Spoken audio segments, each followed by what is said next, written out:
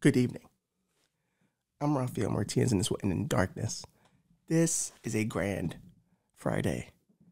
A huge Friday that we're recording this on.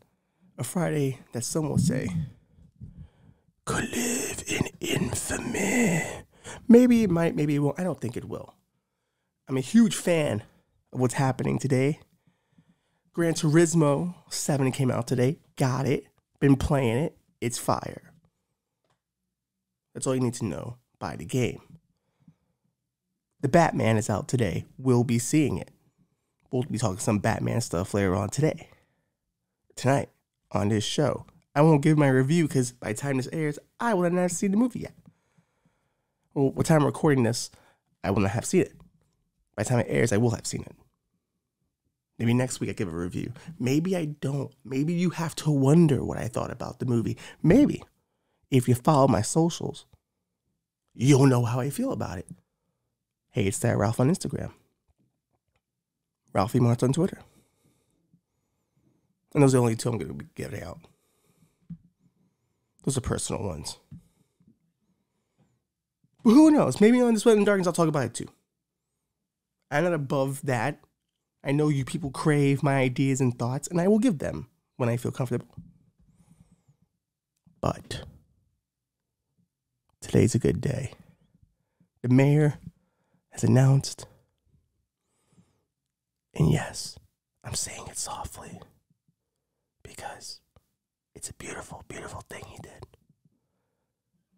The key to the city mandates and the mask mandates at school are now over. That's right. COVID's over. We're done now. No more COVID. I kind of knew that would happen with World War III arriving and with last week's episode being hacked by the Russians and technical difficulties, file corruption. It happens. We might have been able to save some of it. Maybe we'll tack this on to the end of this show. I don't know. But now that World War III is here, COVID's done. And the beautiful part about all this is it's time to go back outside. And I know some people, they don't want to go back outside. Some people over the last 3 years found a new identity for themselves in the pandemic. Because think about it before. Before, they were losers. They were people with no agendas, no meaning, nothing to live for. Then the pandemic happened, and they all became medical experts. Then they became civil rights experts. And then they became policy experts. Everyone got to live out a kayfabe fantasy. They all got to cosplay a little bit. Some people cosplayed as civil rights activists. Some people cosplayed as democratic movers and shakers. Others as doctors or nurses. It was a great time. It was a fantastic time for grift. And you know me, I love a good grift. But all grifts must come to an end. All shams must be revealed. And it's time for everyone to go back to what you used to do. And that's not be important. It's time to go back to the office.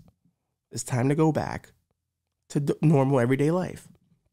And I know it's frightening because a lot of you been popping some hot shit off on the internet thinking you wouldn't see anybody outside again. And you were wrong.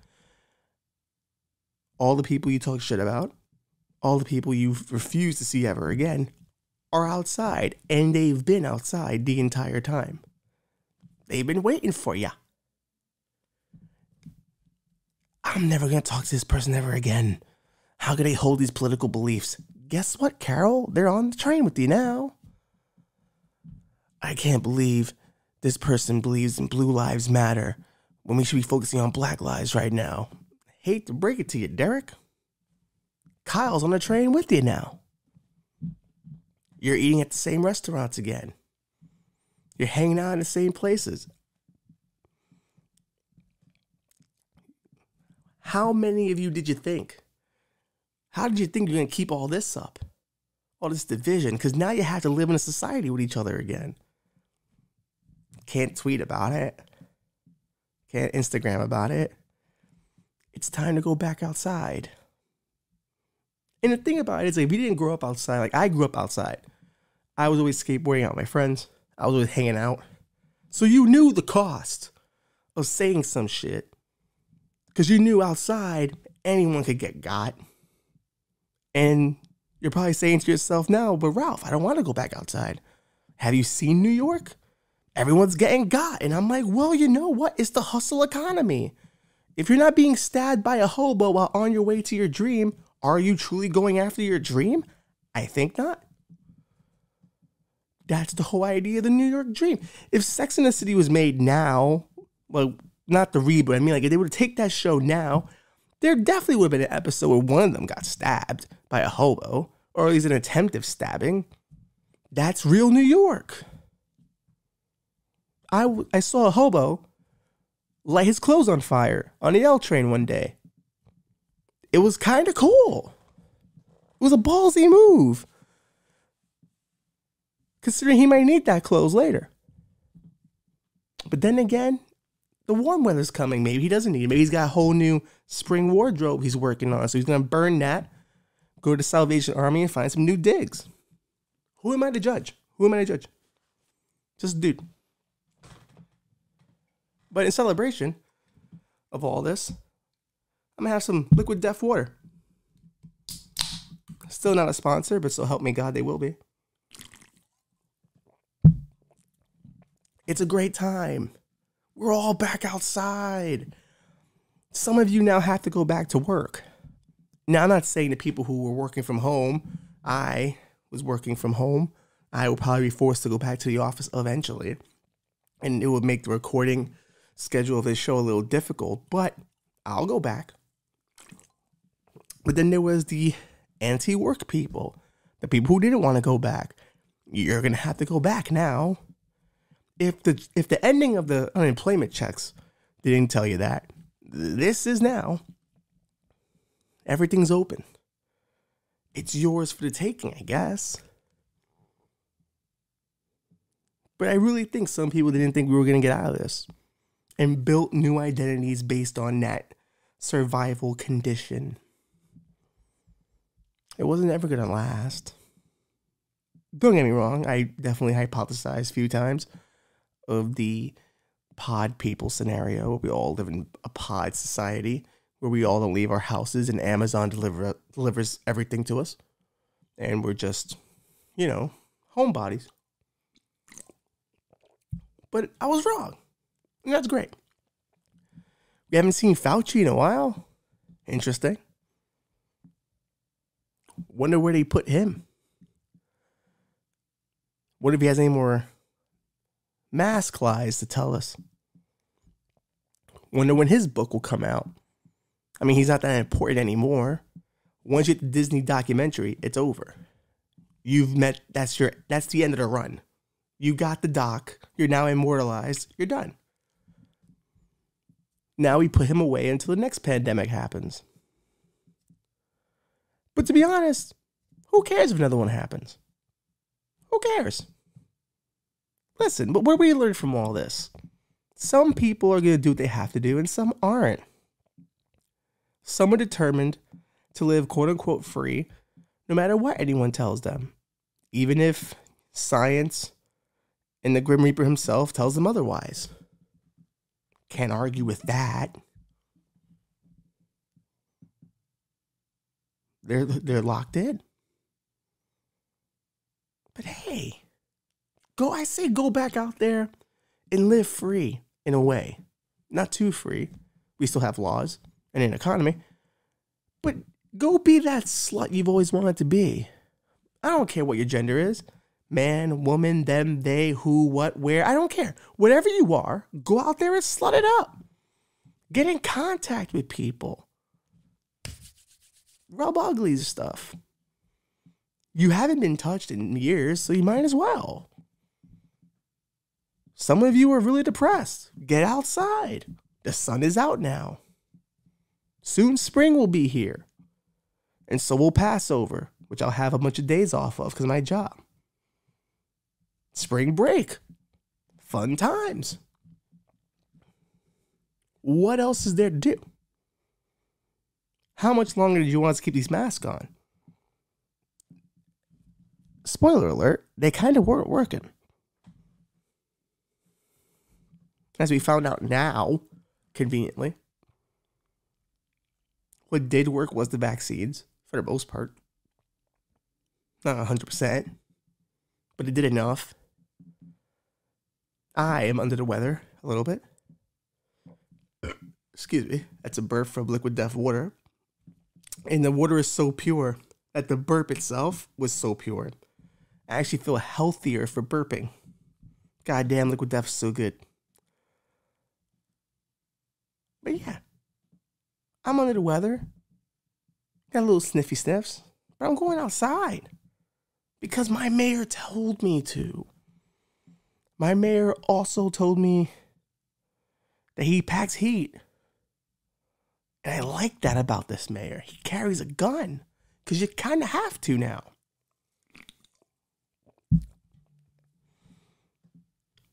And how great is it that he announces this on Friday when Batman comes out?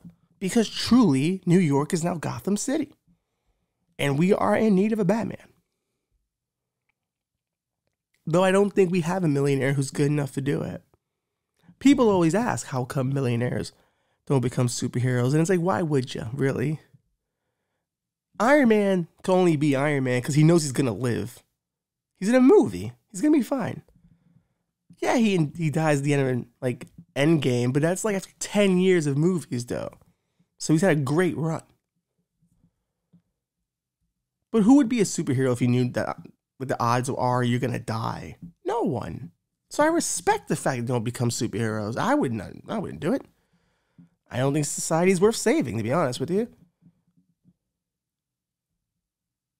Not that I hate America. I don't. I'm actually pro-American. Which for a Puerto Rican could sound pretty weird, but I am.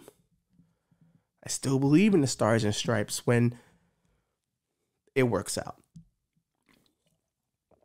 Granted, I do believe America is a gangster's paradise, and it's for criminals by criminals, which is, not necessarily a positive, but I dig it. It's better than faking it. But now you can't fake it. Now you gotta go outside. You gotta go outside and deal with people you don't like now.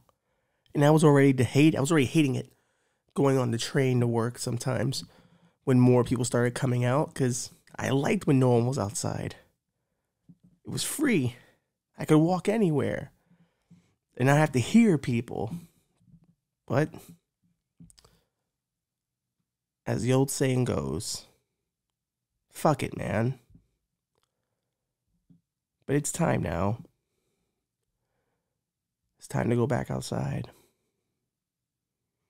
It's time for some messy hookups to occur again. It's time for you to engage in drunken conversations with people you probably will never see again. But hey, he's got some interesting theories. Sure, he's a flat earther, but he is cute. And he can sing, so why not? Why not, Wally?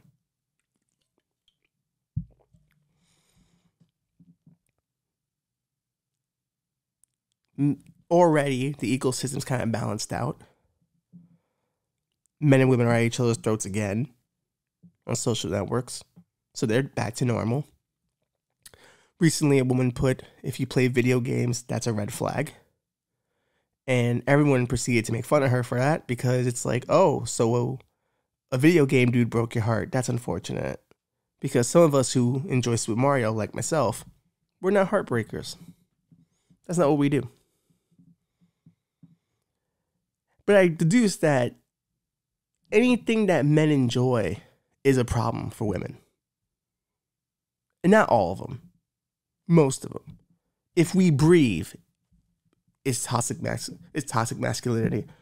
If we play video games or enjoy playing 2K with our friends every now and then, that's a problem. It's a sign of immaturity. But if you look at it, how many men have taken their video game playing and turn it into a career and make money off of it. So we could even take something that we enjoy and enjoy it. We had to turn it into a career so people would get off our ass about it. Comic books. Had to become a comic book collector. Had to open a store. Oh, you play Magic the Gathering? I gotta get the most expensive cards so I can sell them off and people can think, oh, what a smart investment he made. Men really can't enjoy shit, to be honest with you. And some would say it's a comeuppance for years of patriarchy, but hey, you know, it's not our fault. It really isn't. It's nature's fault. Evolution just worked the way it did. Which is why I'm excited for the next 20 years for women. Because if you look at all these women MMA fighters and pro wrestlers coming up, they're super strong. And they're actually changing the very evolution of what women can accomplish. So maybe, just maybe, we get a more balanced society. But that doesn't mean we can't enjoy video games. If anything, you should be happy your boyfriend plays video games. It means he's in the house and not fucking somebody else. It's a trade-off. Or how about you play video games with him? Play Mario Party. I've never met anyone who didn't enjoy Mario Party. You have to be a soulless cunt to not enjoy Mario Party. You have to be. And if video games are a sign of immaturity, then what the fuck is watching reality shows a sign of? If you can sit there and watch 12 hours of Bad Girls Club, then I should be able to sit there and play 12 hours of Grand Theft Auto. They're the same exact thing. The only difference with our thing is we know it's a work. We know it's fake. But women in the reality shows get caught up in the editing and they feel things that are artificial in nature because the story they're telling is artificial. It's not real. No reality show is real, except 90 Day Fiance. That shit is brutally real. That shit's almost too fucking real. I don't even know how to get away with half of the shit that happens on that show. But yeah. We can't enjoy shit. Can't enjoy a goddamn thing. Can't enjoy pro wrestling. You know it's fake, right? No shit. So are movies. So are TV shows. So are some of the stories told in songs. So are novels. It's all fake. It's all fake business, baby. That's what it is. Men, we're just more open about the things that we like being fake. Then we get shit for liking sports. Oh, you spend too much time watching sports. One woman put a post up saying, how is it you guys can watch a game, watch the post show of the game, then the next day watch a show of two guys analyzing the game you watched the night before you watch the post show of? Because it's science and it's math. And we are appreciating human ability, physical ability. Shit we can't do. Shit you can't do, toots. Literally, it's fucking magic. It's human fucking magic. So of course we're going to watch a post game about it because there's some stuff that we don't even understand. Yeah, we understand the basics of basketball. You put the fucking ball through the hoop, 2 points, 3 points, there's fouls and all that. But when it comes to the actual strategy of the game, which is heavily mental, which is mental chess, that has to be explained to us sometimes. Because there are some movements that are just fucking beautiful. Football, for instance. Everyone gets caught up in a CTE issue, which is a valid issue. But it's not a dumb man's game. Those men are highly intelligent. The way they're able to memorize playbooks, read screens, read plays as they're happening. Just the level of reflex mentally. I would argue it's CIA agent level. Has to be. James Bond can do some of that shit. But that's why we enjoy it. Because there are guys who are doing more than we could ever do. And our fandom of it is cultural. It's tribal. We fucks with our city. We fucks with our players. Their win is our win. You know, it's why you see a lot of players, they get emotional when they leave teams because they know what it is to have that love. There's something about men when we show each other love, whether it's through cheering for each other, whether it's through having each other's back, whether it's like, you know, just the things we talk about. we have a very deep emotional connection to things. We just don't fucking do Lifetime movies about it. We're just not Dr. Phil about it. It's a very honest misconception of what men are. We're sorry we don't express ourselves the way you women do. We don't. You know, male friendships have always had a deep undertone of emotion. It's just never spoken, because for us, it's not about what it's said. It's about what's done. It's why if you look at male friendships, they're always judged by what one man does for another. Not necessarily what he says to somebody, not necessarily, you know, gossip. It's what has he done to me? What have I done to him? That's what we judge our relationship on. Actions have always meant more than words. And we're just action people. There are dudes to this day that I don't talk to for months on end, but when I speak to them, there's emotion going on there. There's real shit going on there. And sometimes nothing really has to be said. A look can be exchanged. Something can be mentioned, and it's like, yeah, I hear you. I'm right there with you. I'm experiencing the same thing. Men in our male friendships just always seem to get cut down to, you guys don't want to talk about your feelings. You guys don't want to go to therapy. All right, cool. A lot of us do. And you know what? We still get shit on for it.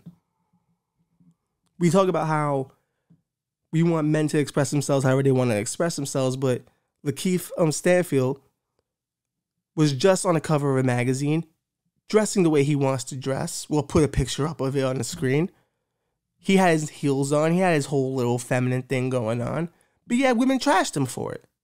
They were making fun of him for it. Okay, so you want us to express ourselves, but now we get made fun of for it. Judd Apatow did movies on this for years. And then what happened? Oh, we're so tired of the bromance movies. But you also want us to talk about our feelings. Fucking pick one. You have to pick one.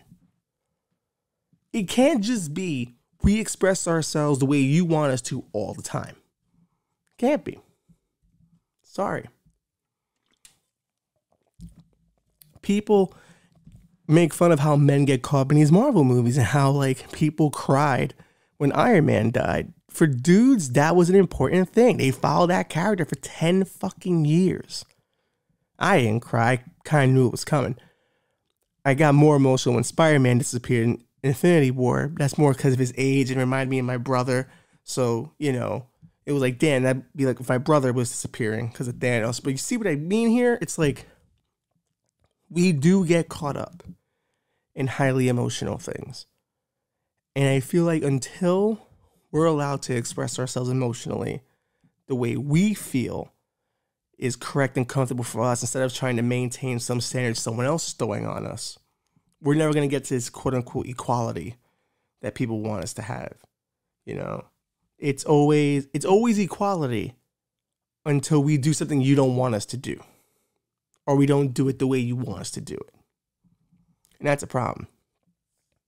I don't have that in my relationship. Not at all. Like, my girlfriend knows I'm with my boys. We talk about certain things, and I'm able to express myself emotionally in a way I feel comfortable, which I am very expressive to begin with. Hence, I have a show. But I never feel like she wants me to express my feelings the way she wants me to express them. She's always waiting to receive whatever I'm willing to give. And in a lot of ways, I think that's, if you really truly want men to get comfortable, you have to give us the space to define what it is for us to be emotional creatures. How do we even give that to one another? There's a moment in wrestling. Ric Flair's having his first retirement match against Shawn Michaels at WrestleMania. And the entire time, Shawn Michaels is telling him, I don't want to be the guy that retires you, but I'm known as Mr. WrestleMania, and I refuse to tarnish my legacy. But I don't want to have to beat you, Rick. And Rick's this old man. He's begging him to beat him. You know, he's just determined to lose. If he's going to lose, it's going to be to Shawn. And if someone's going to end his career, it's got to be Shawn. And it's hurtful for Shawn because he loves this man. He idolizes this man. He's known this man for a good part of his life. And he knows he's one of the biggest men in the industry.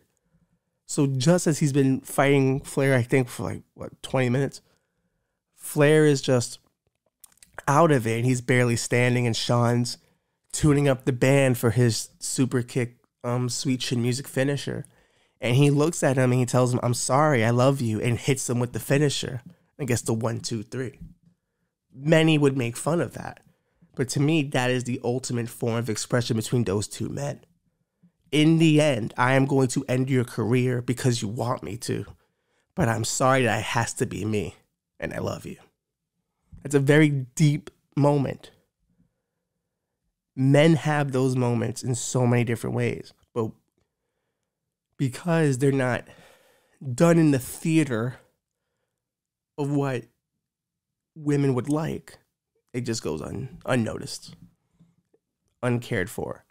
And that's a problem. That's a problem. You know, at some point, you know, I get really excited that we live in a world now where men can be a bit more expressive. It's amazing. You know, my brother is so lucky because he has to live in a world where men openly express themselves without feeling any type of judgment. But there is still some judgment out there. And when it does appear, I think it has to be on us to stomp that judgment down. And it'd be like, hey, listen, keep that shit to yourself. The rest of us are enjoying something a bit more. You know, I've seen more fathers active in their kids' lives than ever before. That doesn't get talked about. I've seen more men being faithful in their relationships. That's not being talked about.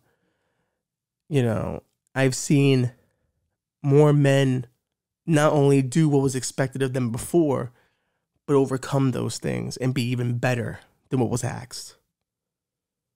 You know, being the man of the house, not necessarily in a patriarchal sense, but just if everything falls down, it's on my shoulders and I can manage it. I've seen a lot of men do that. Not talked about. You know, it can't be men are always shit forever. It can't. It's unfair. You know. And it also has to go, it also has to be equal. It's like, if I take you out on a date, you should pay half. Especially if it's a first date. It's different when you're in a long-term relationship. Me and my girlfriend have a give and go, but if you're out there hooking up with people now, and the other person isn't picking up their part of the bill, that's some fucked up shit. Unless you explicitly say, I'm taking you out. That's a different story. But if it's not explicitly said, it should be on a sort of 50-50 balance. You want to be treated equally, that's equal. Hold your own doors. I'm kidding. But still, hold your own damn doors. You got your own basketball league. Get it together. I'm kidding. Kidding, ladies. I know you've been through a lot. I sympathize. I empathize. But men were going through it too. Now, especially more than ever. Because the rules have changed now. And especially in an economy that isn't kind to anybody. Men have been taking it kind of hard. Because normally we would be the one providing. And it looks like it's going to be a little difficult to do that in this economy. But hey, when World War III comes, there'll be enough of us to die. So no one will have to worry about anything else. So.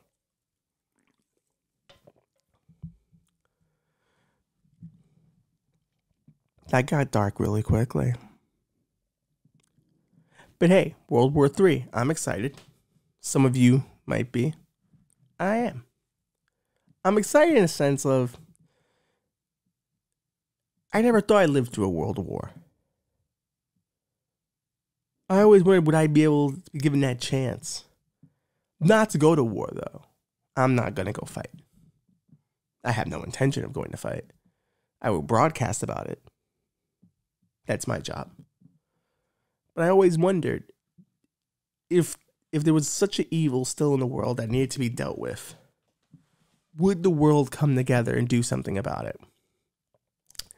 And it looks like we might not have any other choice to. They want to do a slow annihilation of Ukraine, which sucks.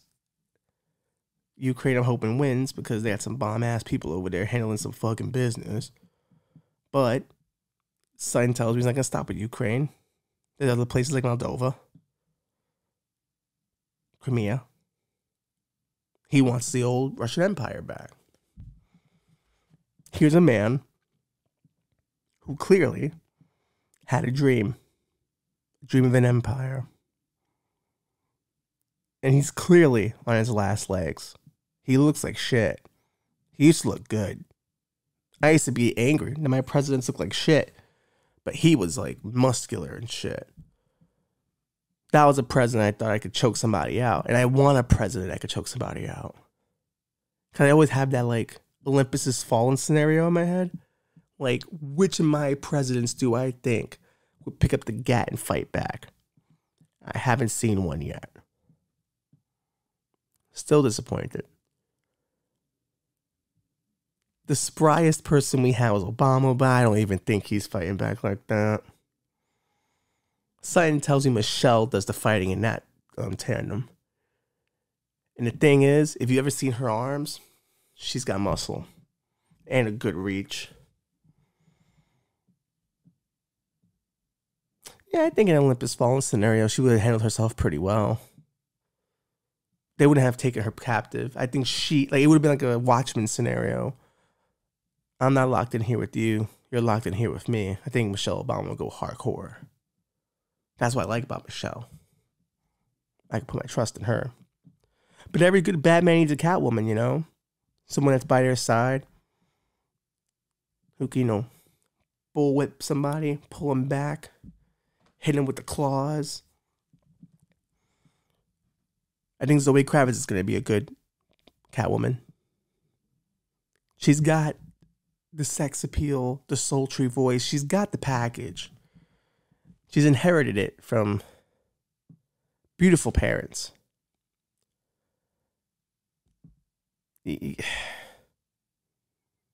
Can't do much more than that. But I think she's going to be great. She's an underrated actress in a lot of ways, I think. Like, even in Mad Max Fury Road, I thought even for her little part, she did a very good job. She does a lot with a little, which is a huge talent, I think. It goes often unnoticed. But this is going to be good. Robert Pattinson, listen, I've been following his acting for like what? I watched Twilight movies, I did. I watched all of them. Because I'm a firm believer if you hate something, you might as well watch it to know it. So when the argument comes up, you're prepared. He was terrible in those movies, granted. But in other movies outside that, his independent work, fantastic. Amazing in The Lighthouse. I still don't understand The Lighthouse, I think. But he's amazing in it. And I think for this Batman's an easy role to play. I don't think it's that difficult to play, actually. I think people tack on whatever they want Batman to mean, and that's how they judge it. I look at it like James Bond. Like, as long as he's, as long as he's doing espionage and he's charming, it's fine. So as long as Batman's moody, he can fight, and he has like some sardonic humor, I'm good. And that's why I don't think there was ever a bad Batman, really. Let's run through them. Live action ones. Kevin Conroy, we could have a whole hour-long discussion about why the Batman animated series is great. But let's just go live action. Michael Keaton. Great 80s Batman. Dressed really well. Unsuspecting. You didn't think he could be Batman. So in a way, it made his Bruce Wayne more powerful.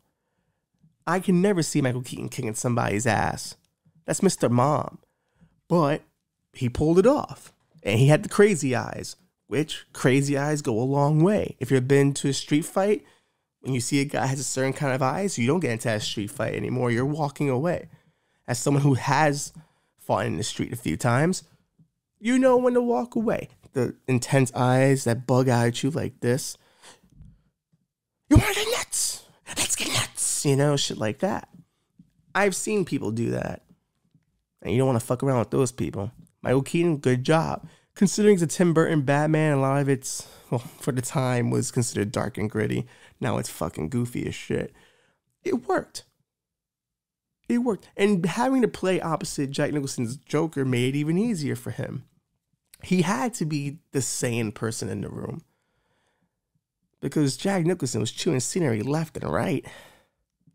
Still a great performance, though. Still a great performance. Probably one of the coolest applications of makeup I ever seen. Like, yeah, that smile in hindsight looks cheesy, but I love it. I like that level of deformity in makeup. I remember as a kid being so, like, entranced by it. Like, how did they do that? Like, how many hours did he sit in makeup to get that done?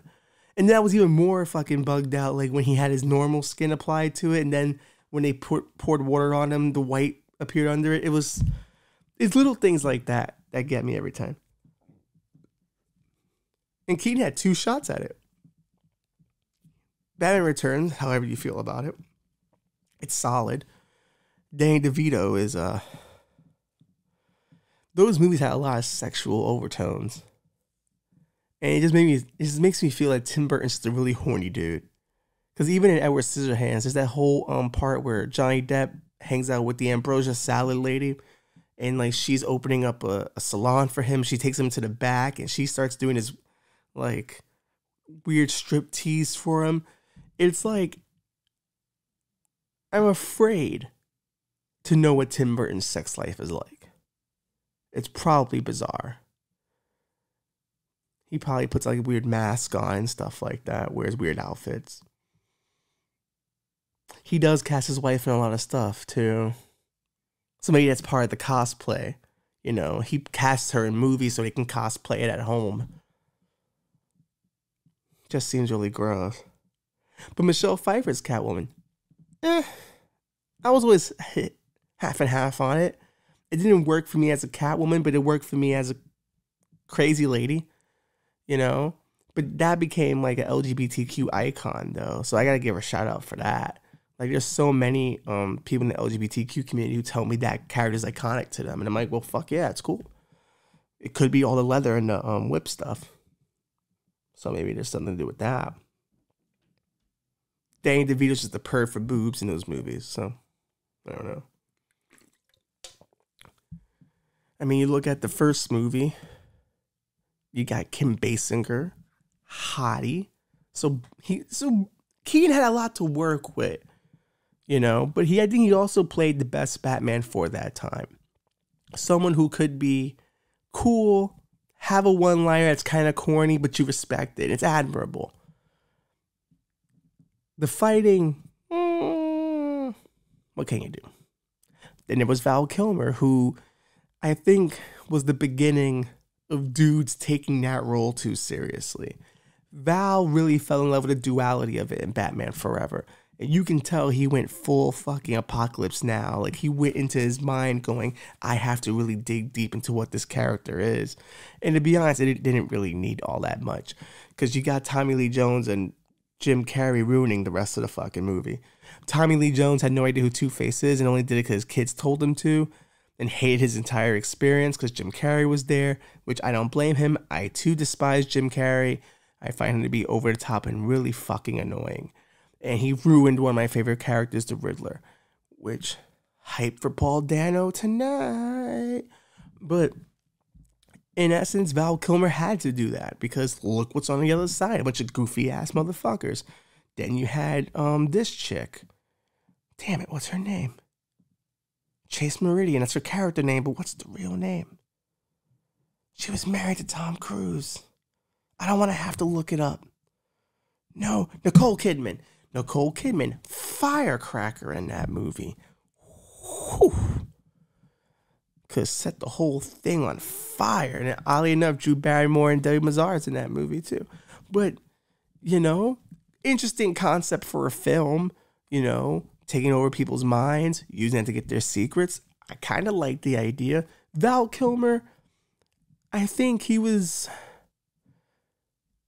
okay for if you want someone to really tackle the duality of Batman, just like the emotional stuntedness of a kid still stuck in that time and a man who hasn't processed his grief.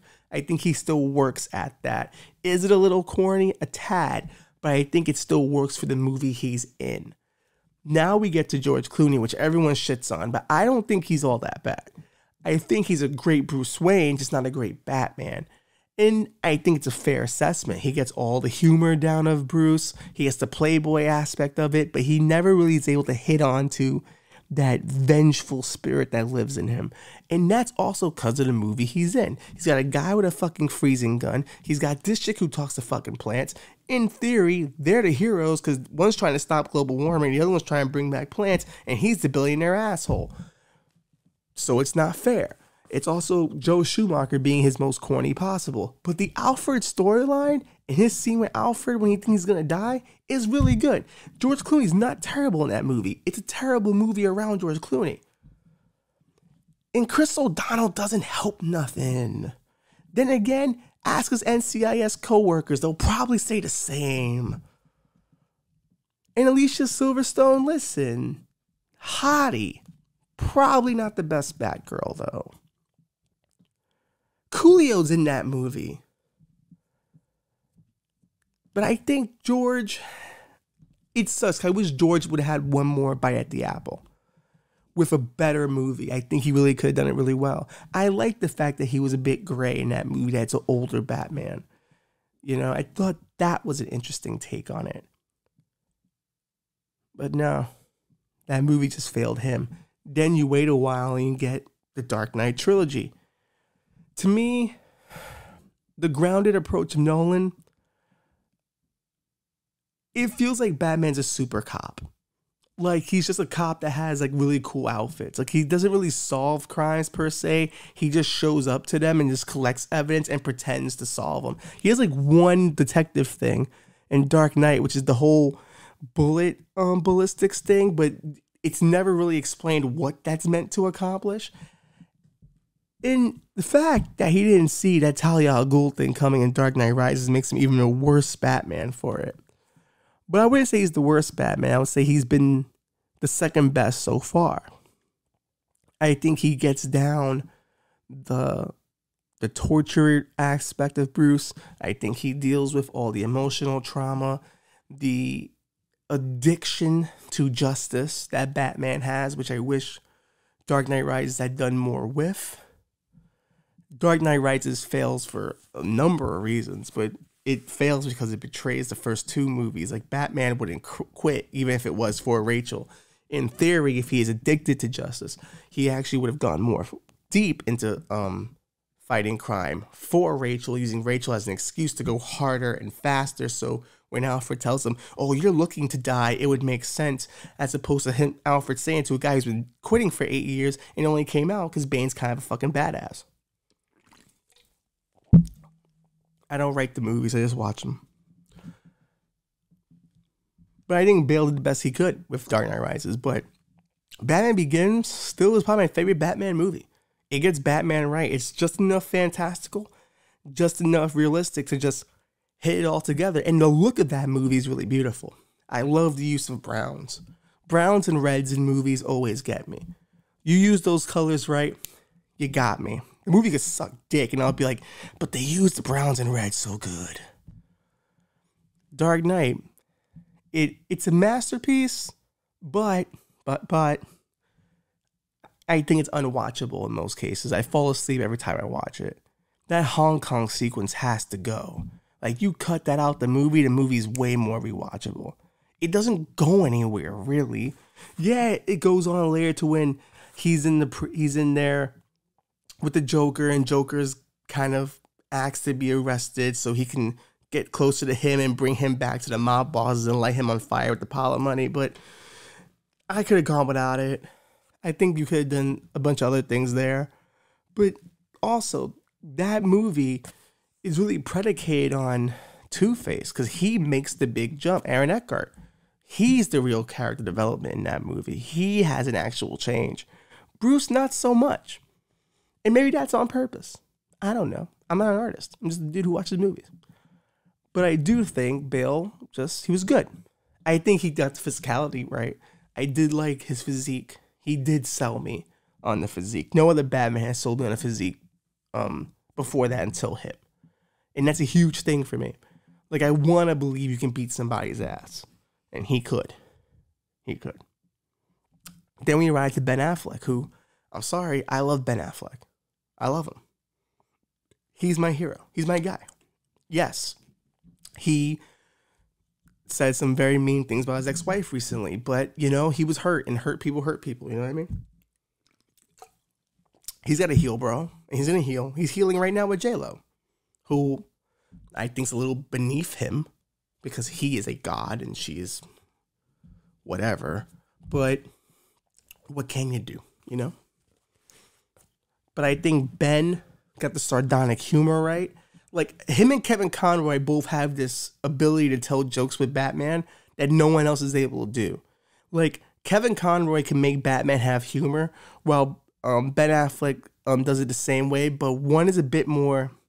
Kevin Conroy is a bit more lighter because he is on the animated TV show, so it has to be a bit more lighter and a bit more cheesy, but it's a wink and a nod, where Bruce is always a roast. Everything he says to you is a roast. Like, it's shade. It's just, I'm hitting you because I can. And this is how I play. You know, I hear you could talk to fish. You know what I mean? When he tells Bruce about the whole, you know, every time, you know, you got, or he tells Clark about the Superman line from Batman vs. Superman. Like, every time your guy saves a cat out of a tree, you write a puff piece article about him, you know, and he says, you know, maybe it's my time in Gotham, but I just don't like dealing with clowns. I'm paraphrasing, but like he does that very well. Like, he's able to, you know, hit a level of humor that you don't expect. Like, even the Joss Whedon cut of Justice League, like, as bad as Batman's humor was in that, Ben made it believable a little bit. Like, he made the best of it. But I think what Ben gets is the determination of Batman that's in Frank Miller's, that's in Jeff Loeb's, that's in, I mean, yeah, I think those are the two you would really go to. Even in Grant Morrison's, there's a level of drive in Batman that a lot of people, Bale got to a degree, but Ben really honed in on. And just, even with the writing of Batman vs. Superman, where he says, you know, even if there's a 1% possibility, you have to take it as 100% certainty. That is how Batman operates. And the way he delivers that line, the way he approaches Superman, that entire movie, is fucking full on Bruce. But we can argue about the Martha thing all we want. Is it a corny moment? Completely a corny moment in which he finds out that Superman's mom is also Martha, and he goes, "Why'd you say that name?" Like, yes, it's not great, but it worked on me. I was already bought into the movie anyway. But I think Ben, for me, has been the best Batman because to me, he's done both. He's convinced me he is a spirit of vengeance, but he has also convinced me he's a guy trying to get it right. And a guy who really gives a shit about cleaning up the streets and being the best he can be. You know, even in the Snyder cut of Justice League, they really do such a huge service for Ben. Because you really get to see where it all comes from and all that work Ben did. That whole training sequence in Batman vs. Superman, he's like going hard and pulling the big tire. Like, that's how I imagine a guy of that level of ambition and addiction operates. He has to be the strongest motherfucker on the planet. And he arguably has the best Batman fight scene, or the most true to comics Batman fight scene out of all the Batman. That warehouse sequence, it's perfect. It's what Batman does. He wouldn't stab anyone with a batarang. Are you fucking kidding me? He puts batarangs through people's hands all the fucking time. What are we talking about? Batman doesn't kill. Are you fucking serious? He's blown up shit left and right and left people to die how many times? This is what he does. He finds a convenient way of it not being murder, but it's still murder. All comic book heroes do it. Deal with it. What I'm excited for Robert Pattinson is, I think Batman's never been portrayed as someone as small as Robert Pattinson is before, which is fine because if you look at most successful MMA fighters and boxing fighters or boxers, there's a name for it, Ralph. They're a lightweight, they're fast, they operate very differently. And I do think it's time for a slimmer Batman. Someone who's a bit more of the time. And I think what Robert Pattinson does with his eyes is really good. I think he's going to really get into the inner turmoil. The way Ryan Gosling does with his character in Drive, the way he does it with Only God Forgives, and there's another movie that's escaping me, but what they're able to do with no words is more powerful than what a lot of guys can do with words. So I was always interested in Pattinson. I don't know if I was always 100% signed on. Ben Affleck, I wasn't necessarily 100% signed on for originally, and I turned out to be happily wrong. But I think I will be bought into Robert Pattinson. The trailers get me. He has more of a, like, that. The hair is a little interesting. It's more My Chemical Romance-y, but there's something in those eyes that makes me fucking believe. And it's how I always felt about Philip Seymour Hoffman. If you looked at Philip Seymour Hoffman's eyes, you knew he believed, especially in The Master. I think that's probably Paul Thomas Anderson's best movie. A lot of people disagree. A lot of people go with Phantom Thread. A lot of people really fucking suck Inherent Vice's dick, and I don't get it. I didn't like Inherent Vice at all. It just felt like someone's idea of what drugs would be, which I find to be weird, because I know Paul Thomas Anderson has done drugs, so it's like bizarre. But I think Robert Pattinson's going to be great. I think this movie's going to be good. I'm a little annoyed because it's kind of the dream Batman movie I always wanted to do. If you know me personally, I've always pitched my 7 with, once again, even with a Black Gordon, that Gordon would have been Morgan Freeman, and Batman's kind of Brad Pitt, and the Riddler is, John Doe. That's the movie I always wanted to make. And I always did want Penguin in there as an arms dealer.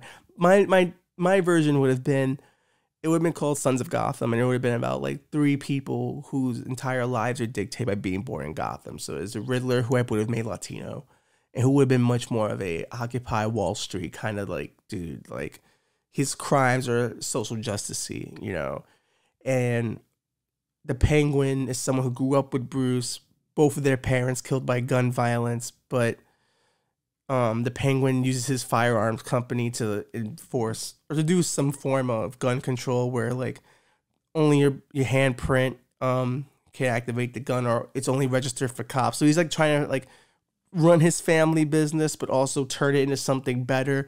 And him and Bruce are coming together to kind of clean guns off the street and find out if there must be guns, what can we do to make this the cleanest business possible?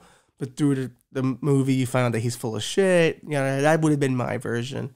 And then it would have ended with, Riddler, getting Penguin, kind of kidnapping him, making Bruce pick and stuff like that. We would put into this whole, like, thing of, do you pick Gotham or do you pick the Penguin?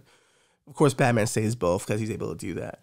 But what I would have done was, I would have had him mention in his big speech, the people who really run this city, the people, this Illuminati-like group, that you hear about, that they're the real power in Gotham, and they're the rich elites, yada, yada, yada. So with the Riddler getting caught, my ending scene would have been him in jail and an owl flying to the window, looking over him, and he smiles because he realizes that's the elites, the court of owls from the comic books. That would have been, like, my tag. But I'm hyped for other Batman villains. I would love to see Mad Hatter. Like, I have an idea for a Mad Hatter movie. It'd be like Ready or Not, but with Batgirl, and she's caught in the Mad Hatter's mansion, and she's got to fight the Wonderland gang. She's got to get out of there. Mad Hatter, I think, works. Clayface, I think, works. And I think you can find a scientific way of doing that. KG Beast, I don't know. Mr. Scarface would be kind of cool, puppetry angle. But I think there's so many things you can do. Scarecrow, you already did it. I think Cillian Murphy did such a great job. I don't ever want to see anyone touch it again. But someone will. I think Bane was fine. For Dark Knight Rises, I'm trying to think who would be someone we haven't seen yet. Listen, I go Clock King all the time. I love the Clock King episodes of Batman animated series. Killer Croc, I think that could be interesting. Solomon Grundy could be interesting. There's so many guys you still have left to play with. And Mr. Freeze, I would love to see him taking another crack at that. Find a way to make that work. Poison Ivy, I still think, is an amazing villain. I think that's someone who, what's beautiful about that character is not only is the character itself beautiful physically, but the power she has is extremely beautiful. But she's deduced that humans are her problem, and I gotta get rid of all of them. It's a beautiful way to look at it. And I think that would be a cool, just visually speaking, just doors busting down and vines coming through a hallway. It's so cool. I think that'd be so dope. But who knows? We're probably gonna get 14 million more Batman reboots by the time I'm dead, so I'll probably see all these villains at some point. But I am excited for the Batman. I am excited to really dig into. I love Matt Reeves' work. Matt Reeves has made the Planet of the Apes films recently, and also made Cloverfield. So, and I fucks with Cloverfield hard. And he's someone who I think can take the absurd, like, Planet of the Apes and find a real emotional anchor for it. If you haven't watched the last 2 Planet of the Apes movies, you should. It's an amazing trilogy. He makes you believe. It makes you feel for those CGI monkeys. And it's not just Andy Serkis doing amazing mocap work. The way Matt Reeves scripts his stories is there's an emotional base, and he has to sell you on that first unless you're going to buy everything else. Not a lot of guys do that. But I'm excited. Because it's time to go back outside. I live in Gotham, so why not go see a movie about Gotham and hope it all goes well. Well, kids, that's our time this week. Next week, who knows what will happen? Maybe the bomb will drop. Maybe the nuke will finally drop and we'll all be gone. But at least we'll have all seen Batman before then. But who knows? I'm not entirely sure how this is going to end.